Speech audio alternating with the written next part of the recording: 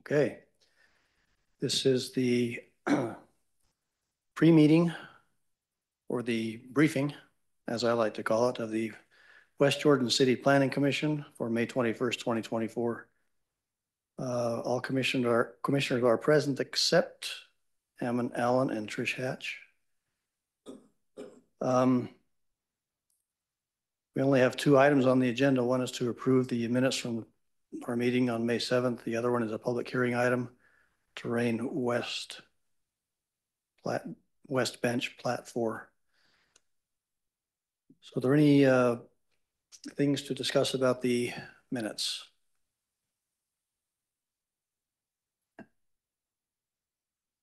None. Ray McCandless will give us a briefing of the Terrain West Plat 4 application.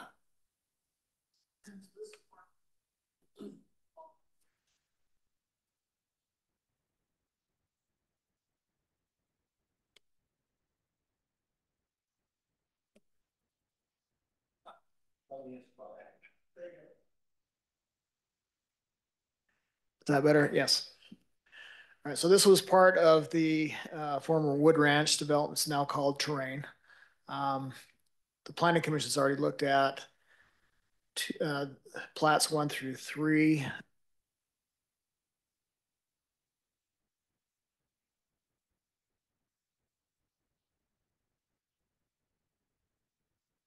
Hello, there it is. So we just recorded plat 1. There will be many more plats to go in this development, as we're looking at over, when all is said and done, over 3,000 dwelling units for this project. Again, this is for plat 4. It's located just west of the 111 highway. There's a couple of different parts to it. You can see it here on that's outlined in the red. Pretty straightforward development. There's 65 lots, and it's like I say, it's just another plat that's coming through. So.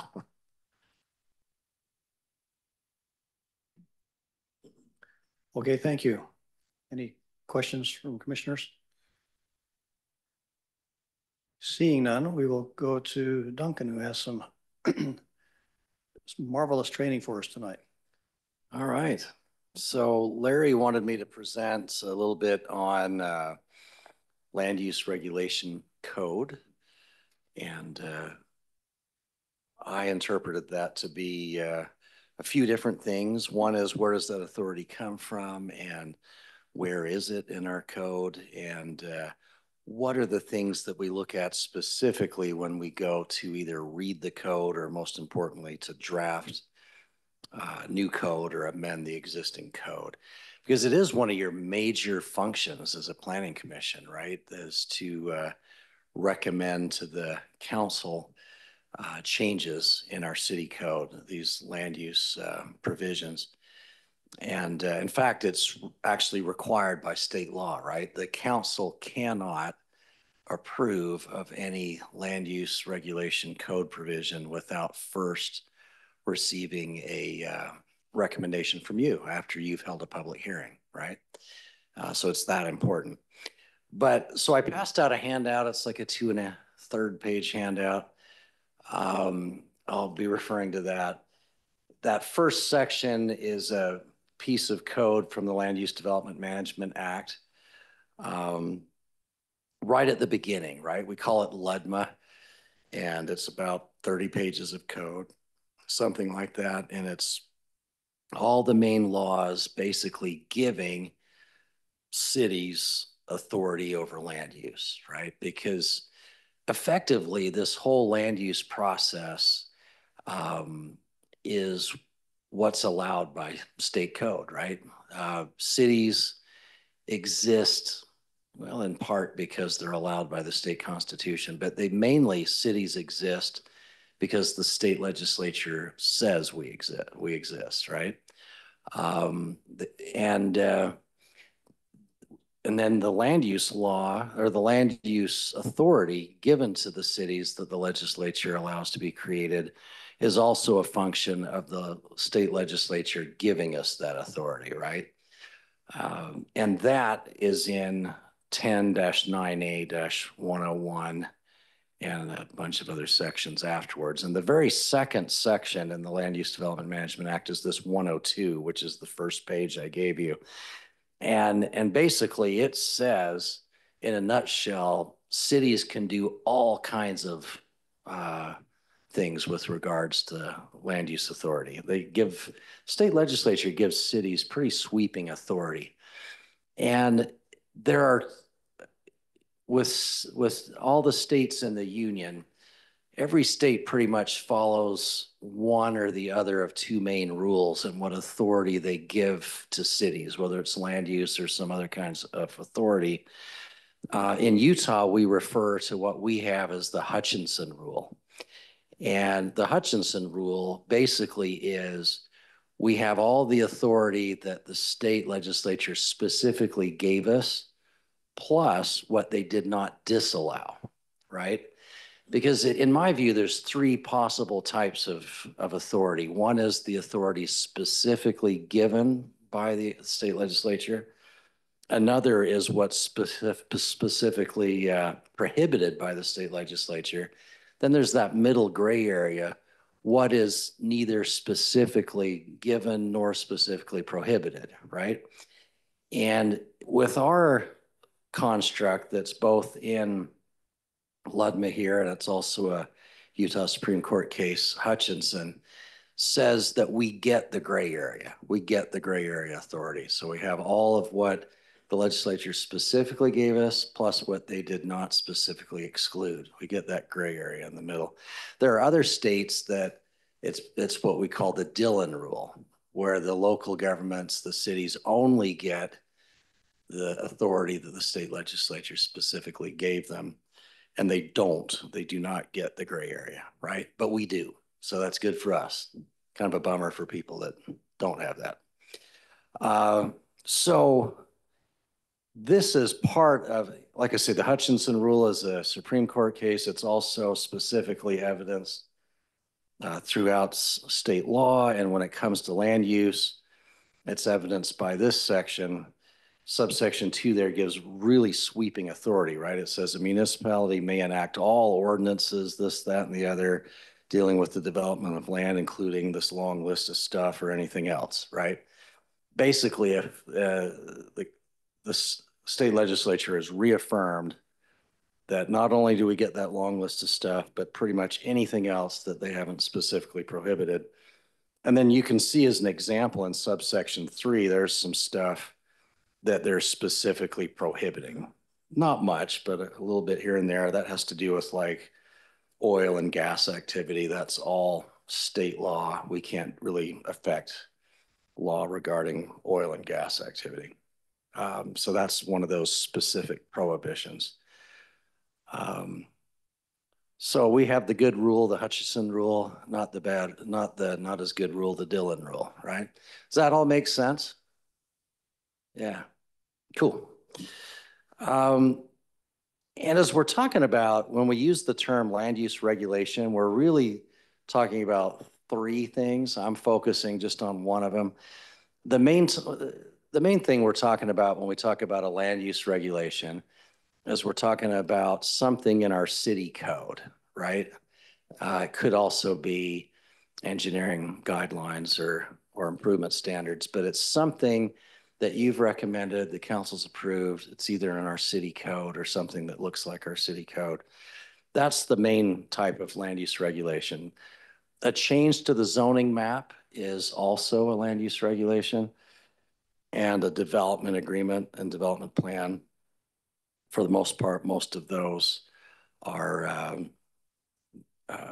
land use regulations as well. But what I'm focused on tonight is our code, right? So if you go to the second page,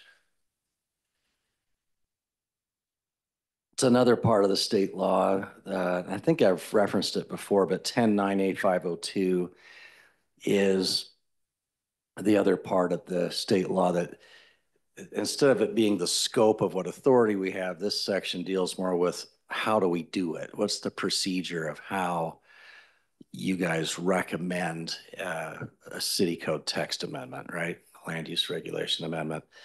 And as it says there, you have to look at it first as a planning commission. You hold a public hearing. You review and recommend to the legislative body, which is the council. Then the council looks at it. They don't have to hold a public hearing. Like it says, they're just a public meeting under state law. Although by council rules and city code, they have obligated themselves to hold a public hearing. And after they hold their public hearing, then the council either adopts or rejects whatever you recommended. They can adopt it as is. They can make a revision and then adopt it. But that's their prerogative at that point. And a lot of times the question comes up, okay, we've got 17 titles in the city code. Which ones are land use regulations? And if you can see there's a list of the ones. It's like most of our code is really land use regulations, right? It's 10 out of 17 titles are land use regulations. So 5, 8 through 15 inclusive, and then 17. Which means, and what it means if it's a land use regulation, then that means that it has to come to you as to consider and hold a public hearing before it goes to the council, right? As opposed to some other part of the city code that's not a land use regulation that can go straight to the council. Any questions on that procedure of how that works? Okay. And of course, this is the same, not just for a code land use regulation, but also zoning map or development plan / development agreement, right? It comes here first as well. So the main thing I wanted to focus on is just that last little third of a page that's entitled Main Points to Consider in Drafting Land Use Code. Because you get these text amendments that come before you, right? And it's kind of helpful to know what is it, why did it get here, what are we looking at, what's the most important. And I think the first point, as it says there, is ensure that the proposed land use regulations are consistent with state law and with existing land use regulations. Basically, keep it up to date and keep it consistent with itself, right? And that's frankly, I don't know, maybe Larry can correct me if I'm wrong, but I bet you at least a third of our city code text amendments that come through planning commission then to council have something to do with complying with state law, especially the most recent changes from their most recent session, right? And it's a fair number, whatever it is.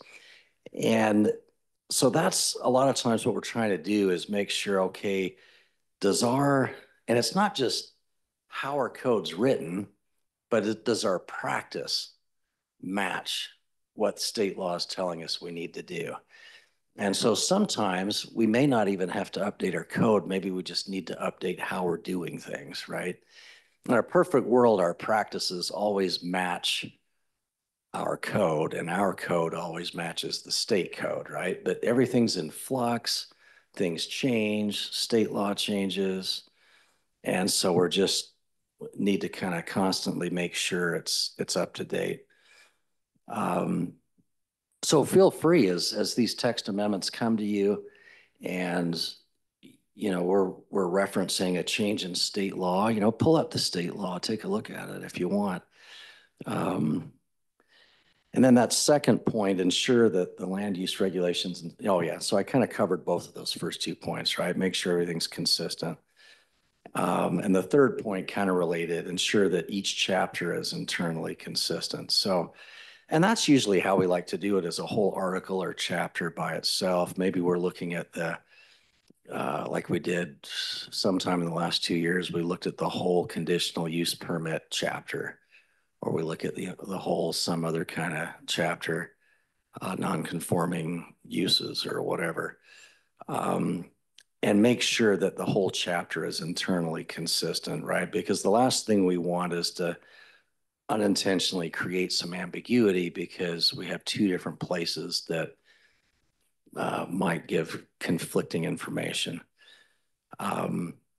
which then ties into that next point to try to avoid ambiguity in general and just make sure the land use regulations say what we think they say, right? Sometimes and that's why I think one of the best advantages to a planning commission is an extra set of eyes, right? Staff's already looked at it. We think it says what it's supposed to say.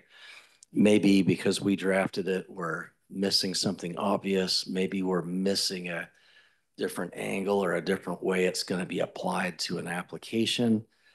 And that's, I think, one of your best roles, right? Is to, and you have as a planning commission sometimes noticed something, right? And even if it's one little word, it's important, right? That we fix it maybe. So, and I think one of the best ways to avoid ambiguity and to have better clarity is to have definitions, right, for key terms that we're using all the time. And I probably should have bolded it, but it says there that most of our land use regulation definitions are in section 13-2-3 of our code. And so that's I think, a great place to become familiar with, right? I'm just pulling up the definitions in front of me. We're constantly referring to those. And that's probably the single most amended section in our code. We are just constantly adding, updating different definitions there. Even when later on the agenda, we've talked about it, you've got the Wood Ranch or Terrain West Bench development. It was adopted as a PCH zone. Not only did we create an entire new article of our code so that made it available for the PCH zone, which they applied for, but we also added quite a few definitions that went along with the PCH zone part of our code. In fact, one that came up just before we started the meeting, we were talking about open space transfer density, or TDOS. And it's right in our definitions in 13-2-3 along with open space. And the open space definition says a lot of what you think. It's, an area or portion of vegetated land for recreation, buffering, whatever, including landscaping, walkways, trailhead, parking, etc. But then open space, transfer density, or TDOS, it talks about that being a part of a cluster development plan where the density has been permanently transferred and dedicated to the publics. And a lot of the TDOS land is not active recreation, right? It's more of the native vegetation kind of thing, but nobody can build houses on it, right? The density is allowed in a development in the PCH zone, a certain density of so many units per acre overall. But then you've got this TDOS space that none of the units can go on that area. But then there's more units, in a sense, that can go in other areas. And so some of these definitions apply maybe to only one zone. Some apply to all the zones, right? But I think it's a good practice that we've put, for the most part, most of these land use definitions all in one section, so they're easy to find and apply. Then another important thing with drafting land use regulations is just making sure they uniformly apply to all the applications that come through. So as you're seeing, subdivisions, site plans, conditional use permits, you want to be confident and comfortable that you understand our provisions. That's part of the advantage of a staff report, is staff has given you some review of how the relevant land use regulations apply to the given application in front of you, but you may find something else, right, as you review. So it is really good to be comfortable and confident that you understand the provisions. But you might also identify as a planning commission with your land use authority hat on, as you're looking at these different applications that come in front of you, you might find that most of the provisions are working well and accomplishing what they're supposed to, and they're being uniformly applied, but you might find a certain provision that maybe doesn't seem to work as well, right? Especially if you've had 2 times or more that it hasn't worked well, then that might be a possible text amendment, right? You might say, hey, you know, this really doesn't seem to work. Maybe we ought to look at changing that. Because sometimes something looks great on paper until you use it, right? And then maybe not so much afterwards once you apply it. Kind of like you play a board game and it doesn't work well until you change the rule, right? It's just what it is. And so that's, I think, another important part of your role. And I think a helpful thing too, as you're looking at all of these land use regulations, is most of the chapters have like a intent and purpose section at the beginning of the chapter, which kind of helps give you some context, right? Here's what this chapter's for. And it should be in sync too, right? The purpose and intent should match the substantive language that's there. And if it doesn't, maybe that's something we can update. One of the main things I wanted to focus on, and there's a lot of other keywords too that we look at with code, like city code, is the difference between shall and may. And shall is the mandatory language, right? And may is the discretionary language. And typically then in the code, if it's the council doing something, you're probably going to see a may with it, right? Because for the most part, the council exercises discretionary authority. If there's something in the code dealing with you acting as a land use authority, or the zoning administrator acting as a land use authority, it might say shall, right? Most likely it'll say shall, because most applications, if somebody meets the statute, the criteria in the code, then you have to grant it, right? And so that's typically shall language. And a lot of times the shall language comes in when you're looking at using certain criteria. If you remember, even though you've got discretion when it comes to recommending land use regulations to the council, like a text amendment or a zoning map or a development plan, there is still, if I remember correctly, I think it's shall language that you shall follow the criteria, right? Doesn't mean you have to either give a positive or negative recommendation. It just means you have to follow those criteria. And if you remember with a zone change, I think there's like 5 criteria, right? And if you find that all 5 criteria have been met, then you can send a positive recommendation.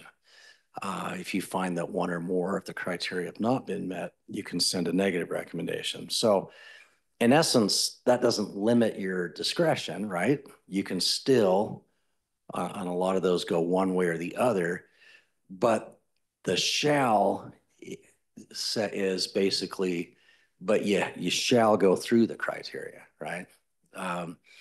So sometimes you have to determine what does the shall apply to, right? Is the shall just saying you shall follow the criteria? Or is the shall that if they meet certain criteria that you have to grant it, right? And usually with an administrative application like a subdivision or site plan, it's you shall grant it if they meet the criteria.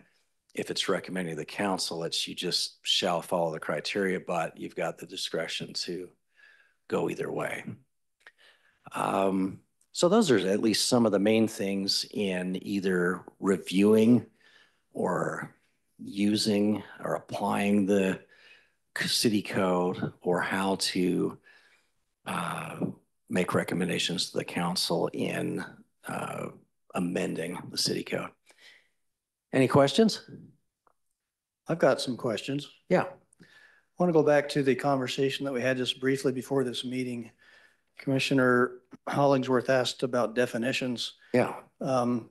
we probably don't want to get a document with every definition in it, but I know I've seen a document that has the zone definitions, like what's an R8, what's an R10. It might be helpful to all of us, but especially to the newcomers to see what those zoning definitions are if we have a document like that. That's a good idea. Yeah, okay. Yeah, Larry, sounds like you could put that together. Question number 2 is related to page 1. The first letter C there, improve the morals, peace, good order, comfort, and so on. I recall a meeting many months ago. I don't recall what the topic was or what the application was or who said this, but there was sort of a general impression that the application was for a business that the general community might consider to be kind of a seedy, shady business. And the comment was made by somebody that our job is not to determine whether or not to grant an application based on whether or not a business we think it might be an immoral business. That wasn't our job. But this seems to imply here that it is our job. Right. Now, that's a great question. And the issue becomes, how do you exercise that authority? Because certainly you have it, right? The thought is that you recommend creating the law, right? Recommend the text amendments to the council, and then you apply the text amendments once applications come in. And this has to be the two-step process, right? Because the rest of LUDMA says that someone is entitled, if you go to 10.9A 509 and 509.5, it says someone is entitled to approval of a land use application if they meet all the requirements at the time of the application. And so, and this language here that you're referring to is more, this is what cities can do if they put all of that in place. And so if we can point, if somebody comes in and there's their application seems to have something immoral in nature, and we can point to a specific section in our code that says they don't meet this criteria, then in theory, that application could either be denied or they'd have an opportunity to fix it. But we can't just make up an implementing section on the spot, if that makes sense. So having the authority and putting in place the code to be able to enforce it are two different things, if that makes sense. We have to be able to point to something chapter and verse. One example is cities have, and I realize our time's up, one example is sexually oriented businesses, and under state law, we have the authority to, we can't outright prohibit them because of the First Amendment issues, but we can limit the zone and we can limit certain, limit certain things like that to make it so it's highly unlikely that one could come in. But if we haven't put all of those provisions in our city code, we can't enforce them if somebody comes in with an application. So. Very well, thank you. We'll delegate the role of identifying sexually explicit issues to Commissioner Thomas.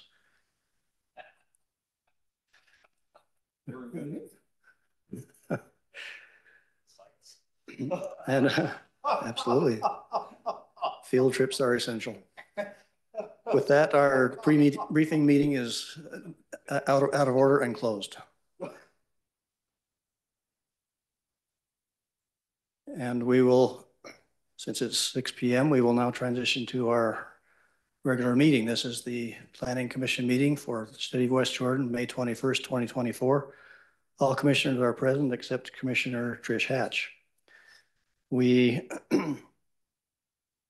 only have 2 items on the agenda. The first one being the approval of the minutes from our May 7th meeting, and the second is the application for Terrain West Bench Plat 4. So item number 1, minutes.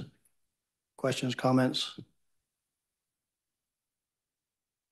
Commissioner Allen, I move that we approve the minutes from May 7th, 2024. Commissioner Gonzalez. I'll go ahead and second that. Thank you. Motion has been made and seconded. All in favor? Aye. Any opposed? Okay. Item number 2, public hearing with final action by the Planning Commission for Terrain West Bench Plat number 4. Presenting on behalf of Third Cadence will be Gary Langston.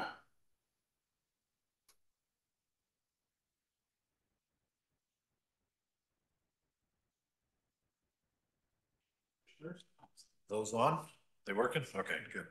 I'm Gary Langston with Third Cadence and Wood Ranch Development. Getting a little bit of feedback there. And thanks for hearing our item tonight. You guys hearing all that too? All right, I'll talk into one. How about that? So in the spirit of presenting in the format that you'd like, I thought I'd go through each of the 4 topics that was suggested by Ray. Mr. McCandless, I got to use that. In terms of item A, whether or not the proposed plat conforms to and is consistent with the adopted goals and objectives and policies, we certainly believe it does. Obviously, we spent quite a bit of time on the PCH zone and the master development agreement, and we believe the plat is compliant with all of those terms and provisions. And if there is one that is not, we'll certainly make sure that it does. Item B is whether or not the proposed site has adequate access to public streets. This is Plat 4, which is a continuation building upon Plats 1, 2, and 3. All of those plats are accessed through, at least at this point in time, 2 connections to U111, being Terrain Road or approximately 7400 South, and then the second connection would be Chamomile Drive or approximately 7200 South. So we feel like we're adequate there. We provide fire access and at least 2 connections, if not multiple, depending on where you're trying to get to within the subdivision. Item C, as we move on to public facilities and how we provide access to utilities, water, sewer, storm drain. It's mentioned in the staff report that water and sewer service are actually provided by Kearns Improvement District for this particular plat. Storm drain, roads and whatnot, street lights, all of those are provided by the city of West Jordan. There are a couple of different types of parks and open space within the community. They'll either be maintained by the HOA for those that are labeled as P lots. For the lots that are labeled TDOS, which is Transferred Development Open Space, if you're curious, that will be maintained by the city. So I feel like all of those items have been addressed and they're consistent with the MDA and the PCH zone. And then lastly, in order to demonstrate that we're compliant with the different details that fall within the zoning parameters, we provided a sub-area plan that outlines the different lot types as well as their setbacks as they're referenced in the PCH zone. So with that, I think we meet all of the requirements, and I'm happy to answer any questions you may have at this point for us as the development team. Are there any questions for Mr. Langston? Commissioner Allen? I too, and they're both probably really easy. Mr. McCandless reminded us of the enormity of this project in the pre-meeting. How many plats are you looking at doing? And then the second one is, this being plat 4, how are you doing so far on selling lots for the first handful of plats? Or where are you in that process? Good question. So the subdivision, we're allowed to have approximately 3,000 units. If I remember from our business plan, we'll probably have somewhere in the neighborhood of 25 plats if we follow our schedule. Could be more or less as we adjust along the way, but that's probably what we're shooting for. And then in terms of lot sales and development, we're just about to finish paving plat 1, and we'll start selling our first lots this week to our home builders who will build our models. And then we expect that lots will become for sale to the public probably in September. So with all of that in mind, we venture a guess that our first homeowner lives in Terrain probably December, maybe January at the soonest. Wonderful. Thank you. Okay. So on the plat, the vision plat here, you have a donut hole in there. Is that gonna be a sixth portion of this, or is it just, what is the donut hole? So it will be actually plat 5 that you will see next. Okay. Probably in a month or so, maybe a little longer. But when you see those types of things, they are generally occurring because we're trying to deliver the plats in a sequence that allows us to have inventory to be able to sell to home builders, which would ultimately sell to customers. So if you look at our first four plats now, first one's 33 lots, the second one's 154, the third one's 101, then we get to this one, I think it's 66, if I remember right. Plat 5 that you'll see is back in the hundreds again. And then plat 6 is a little small one that's 44. And that's all just in an effort to maintain supply as needed for an absorption that generally follows an average of 2 a month. Thank you. Some are a little slower, some are a little faster, depending on the size. Big lots go slower, small lots go faster. Any other questions for Mr. Langston? Okay, thank you. Mr. McCandless, presenting on behalf of the city. Yes, I don't have a whole lot to add from what Mr. Langston has talked about. This is just a 65 lot subdivision, middle of the train development. There's adequate access. The utilities will be taken care of by KID as was mentioned. We don't have any real concerns or issues with the plat, and our recommendation is for approval subject to the recommendations of approval that are listed in your staff report. And I'll click over to that slide here.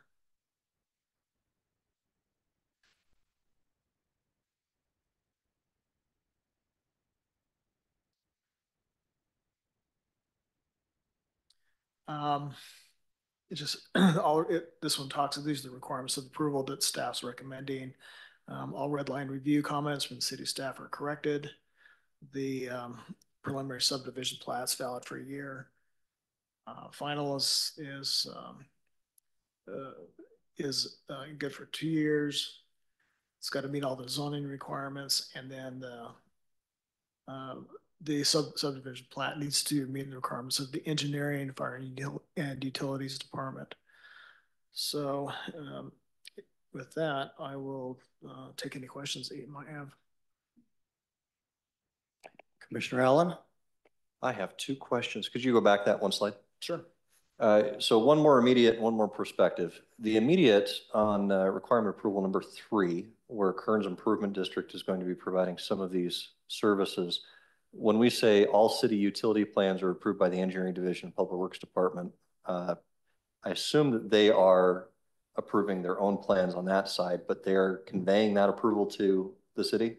Well, with Storm Drain, for example, that's city. So it would, I guess if you wanted to add a word, it would be all applicable city requirements.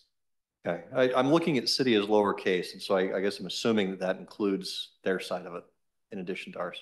Well, yeah, it would. Is that okay? Okay. On the more prospective side, it's been a minute since we talked about the master development agreement and how all of this was set up. I remember it was the north part of this development had the Kearns aspect water, but we were looking at some water tanks and some other necessities on West Jordan side for the south side of this development. Remind me if I'm going down the right path, and if not, pull me back. I think the applicant can answer those questions in more detail, but there is a tank site that's being developed on site. That's not necessary. But that will be, we're just looking at the plat right now for that. Yeah, and I'm not, obviously it doesn't apply here. I'm thinking down the road, if we've got plat 5 coming in a month or 2, and then plat 6 and 7 and 8, it's like, okay, at what point does that plat now rely on that tank being constructed? Don't need to know the answer now, but I'd love to know maybe when plat 5 comes around, just as a prospective, here's kind of what we're looking for. Thanks. Would you like Mr. Langston to answer that. I'm okay waiting unless anybody, have I scratched an itch that somebody else wants to? I'd like to hear Gary's answer to that. So for the plats that are imminent, I'll say at least plats 1 through 11 or 12 will all be serviced for water and sewer by KID, okay? And the water is immediately available. If you were to look within their exhibits that shows a boundary line of what's serviced by KID versus what's by West Jordan City, it's not until we get to phases 4 and 5 that we jump into the West Jordan City boundary, which that's probably almost 1,000 units in before we jump that line. And at the time that that comes online, we're within West Jordan City's Zone 6 boundary for those. And you'll recall that within the terrain development, there's a tank site that's actually feeds Zone 5. My understanding is Zone 5 and Zone 6 are actually interconnected with one another. So at the time we actually jump to that area, we'll have to have a conversation with city staff about what ERUs are available depending on what tanks are constructed and so on. But our belief is that by the time we need that water, there are others above or below us who will need it first. Thank you. Other questions for Ray? Okay, this item was noticed for public hearing, therefore public hearing is now open. Is there anybody in the audience who would like to address this application?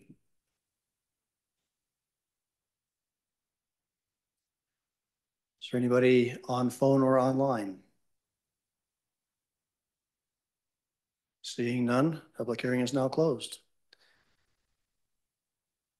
It appears to me that all the applicable criteria have been met, so would somebody like to make a motion? Guess not. I'd be happy to. Okay. Ray, would you forward ahead to that wonderful slide that you always put together because I don't print out the packet in advance? Thank you so much. I move that the Planning Commission approve the preliminary major subdivision plat and preliminary sub-area plan for terrain plat 4 subdivision located on approximately 18.402 acres at 7400 South and SR 111 with the conditions and requirements of approval listed in this report. Mr. Gonzalez? No? I'll Yes. go ahead and second that. Thank you. Motion has been made and seconded. All in favor? Aye. Any opposed? The motion passes unanimously. I'll make a motion that we adjourn. We are adjourned.